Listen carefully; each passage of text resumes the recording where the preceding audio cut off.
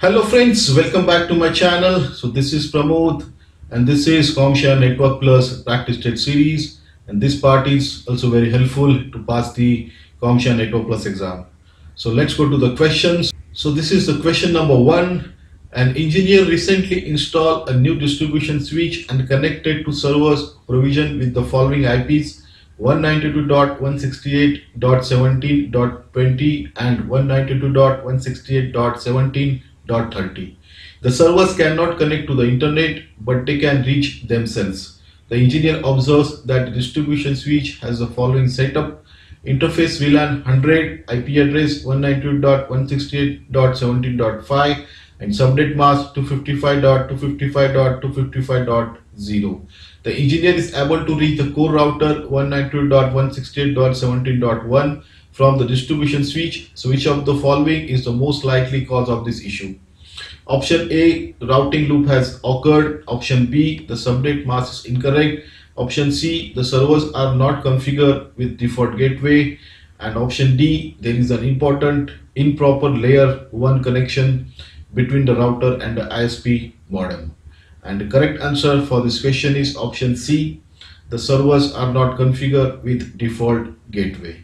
So let's check the explanation. The most likely cause of the internet connectivity issue is that the servers are not configured with default gateway. While the servers can reach themselves, a default gateway is necessary to direct traffic from the local area network VLAN 100 to the internet. The provided information indicates the switch and router are functional and the routing is likely configured, but the client machines lack the proper configuration to send traffic beyond their local subnet. So that's why the correct answer is C, the servers are not configured with default gateway. So let's move to the next question. And the next question is, which of the following best describes the purpose of an access control vestibule? Option A is to mitigate an on-path attack. Option B, to mitigate tailgating. Option C, to mitigate phishing. Option D, to mitigate snooping. And the correct answer for this question is option B, to mitigate tailgating. So let's check the explanation for this answer.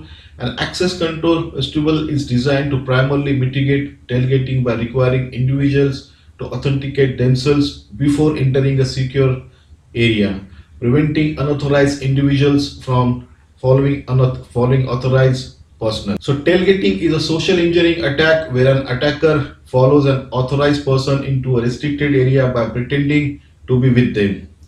So that's why the correct answer is B, to mitigate tailgating. So let's move to the next question. The next question is, a network administrator is switching to IP version 6 and wants to be able to use packet tracing software on the network to monitor traffic.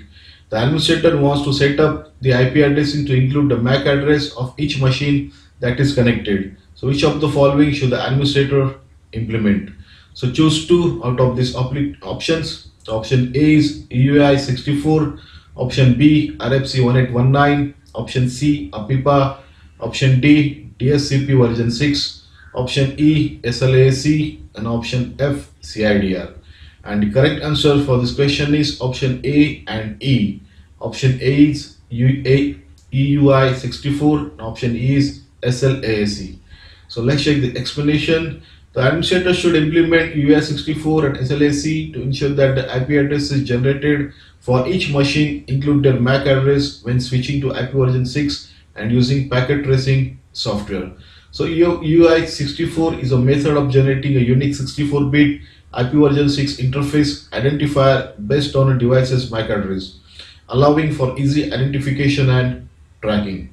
And SLAAC, stateless address auto configuration, this is IP version 6 addressing mechanism, uses the EUI 64 format to automatically generate IP addresses for device on a network, effectively linking their IP address to their MAC address. So that's why the correct answer is A, EUI 64, and E SLAAC. So let's move to the next question. Next question is, a network consultant is working with a software defined network and is troubleshooting an issue with an application's instructions being properly translated for the network components. So which of the following is most likely at fault? Option A, infrastructure layer. Option B, session layer. Option C, control layer. And option D, application layer.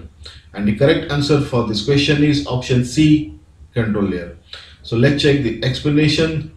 The most likely component at a fault when an application's instructions are not being translated correctly for network components in a software defined network is the control layer. So control layer SDN is a software defined network. The control layer is responsible for managing network traffic flow, including interpreting application instructions and translating them into appropriate commands for the network switches. If there is a translation issue, this layer is most likely the culprit. So that's why the correct answer is C, control layer. So let's move to the next question. And the next question is, a network administrator is creating a VLAN that only allows executives to connect to a data source. Which of the following is the scenario and example of? Option is availability, option B is a confidentiality, option C is an internal threat, option D is external threat, and option E is integrity. And the correct answer for this question is option B, confidentiality. So let's check the explanations. A VLAN, virtual local area network, is a logical grouping of network devices that restricts communication between different segments. In this scenario, the administrator is creating a VLAN specifically for executives, meaning only they can access the data source. This is a clear example of confidentiality, as the data is being protected from unauthorized access by limiting who can access it. So let's move to the next question. Next question is, which of the following is the best action to take before sending a network router to be recycled as electronic waste? Option A is a turn on port security. Option B is a share the switch hard drive. Option C is a backup and erase the configuration. Option D is a remove the company asset tag ID. So the correct answer for this question is C, backup and erase the configuration. So let's check the explanation. So why backing up and erasing the configuration is the best action? So the security purpose, a router's configuration holds critical sensitive information that could be exploited by unauthorized individuals if left intact. This information can include administrator username, passwords, network credentials such as Wi-Fi, network names, SSIDs and password, encryption keys, virtual area network informations. So that's why the correct answer for this question is C, backup and erase the configuration. So let's move to the next question. Next question is, which of the following is a major difference between a router and a layer 3 switch? Option A, a router can perform a PAT but a layer 3 switch cannot. Option B, a layer 3 switch is more efficient than a router. Option C, a router uses higher speed interfaces than a layer 3 switch. Option D, a layer 3 switch can run more routing protocols than a router. So correct answer for this question is option A, a router can perform PAT but a layer 3 switch cannot. So let's check the explanations. The routers are primarily responsible for routing packets between different networks. They handle higher level functions like port address translation PAT and network address translation NAT, which are essential for internet access and secure communication across networks. So that's why the correct answer is A, router can perform PAT but a layer 3 switch cannot. So let's move to the next question. So which of the following common agreements would a company most likely have an employee sign as a condition of employment? Option A is NDA, option B is ISP, option C is SLA, option D is MOU. And the correct answer for this question is option A, NDA. So let's check the explanation. An NDA is a legal document that protects confidential information from being disclosed by an employee to unauthorized parties, making it the most likely agreement a company would require for new hires to safeguard sensitive business information. So that's why the correct answer is A, NDA. So let's move to the next question. And the next question is, a user is expressing network connectivity issues. Upon investigation, the engineer learns that a user installed a personal router and switch to use for multiple computers in the department. So which of the following has the user most likely introduced into the network? Option A is a broadcast storms, option B is a collisions, option C is a ROC DSCP server, option D is a DNS poisoning. And the correct answer for this question is option C, ROC DHCP server. So let's check the explanation. So ROC DHCP server is an unauthorized device on a network that assigns IP addresses to other devices, potentially causing conflicts with the legitimate DHCP server. When a user installs a personal router, it often acts as a DHCP server, handing out IP addresses to connected devices which can interface with the company's network. So let's move to the next question. So the next question is, a branch office is experiencing frequent power related issues that are taking the network down daily.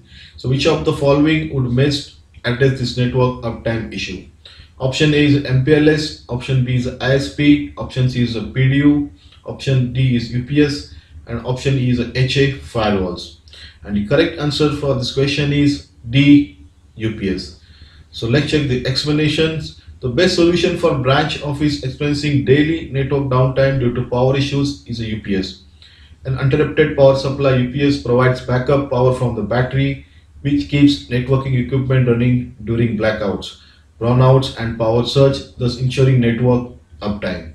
So that's why the correct answer for this question is option D, UPS. So I hope you're enjoying this video and this part has been completed. So study hard, good luck, and thanks for watching.